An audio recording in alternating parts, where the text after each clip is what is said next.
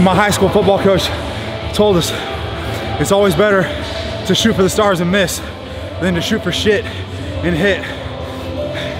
I think what separated me from most other kids is I never stopped believing that, all right? It's fucking easy to skip your workout. It's easy to eat shit food. The filet steak. It's easy to be a lazy sack of shit. It's easy to stay complacent your whole life, all right? Stop doing what's easy. What's the worst that could happen, all right? If you shoot for the stars, you might not hit, but at least you'll make something of yourself.